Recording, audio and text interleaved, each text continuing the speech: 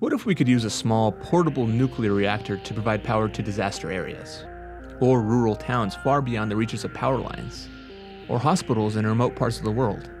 Or military bases in the most remote, challenging locations? Los Alamos National Laboratory is developing the technology to do just this. The small reactor uses heat pipe technology to generate 1 megawatt of safe, reliable power. That megawatt can power approximately 1,000 houses.